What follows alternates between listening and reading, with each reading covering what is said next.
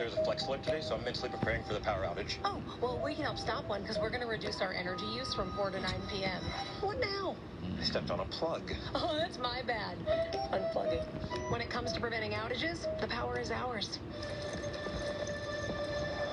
Come see our new expansion at Premier Subaru of Fremont. Check out our newly remodeled lot featuring a wide selection of affordable and reliable new and pre-owned cars. Our expanded service area is ready to keep your car running great. Rated the Bay Area's #1 in customer retention. Service your car with us and get a complimentary car wash. With specials like this, there's a reason customers love us, just like their Subarus. Transparency and convenience. That's our promise. Visit Premier Subaru of Fremont online and in the Fremont Auto Mall.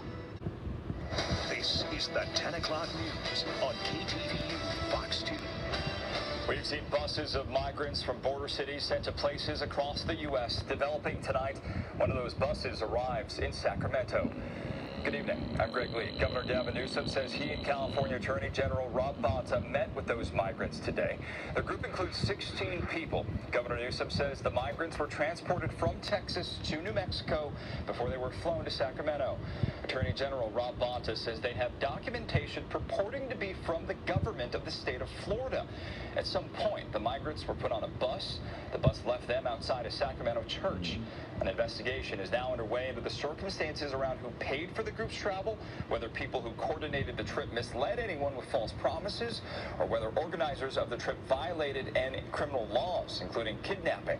Governor Newsom issued a statement on the matter this afternoon saying in part, quote, "We are working closely with the mayor's office along with local and nonprofit partners to ensure the people who have arrived are treated with respect and dignity and get to their intended destination as they pursue their immigration cases."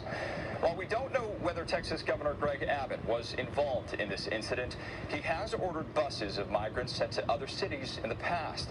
Just last month, some migrants arrived in Denver. Governor Abbott says the bus program gives relief to overwhelmed border communities. The Biden administration has criticized the program. We'll have more from Sacramento coming up at 10:30. President Biden signed bipartisan legislation today that lifts the nation's debt ceiling after fierce negotiations in Congress. He said it's proof Democrats and Republicans can work together. As Fox's Lucas Tomlinson reports, many hard-left lawmakers and conservatives are expressing outrage over the agreement. President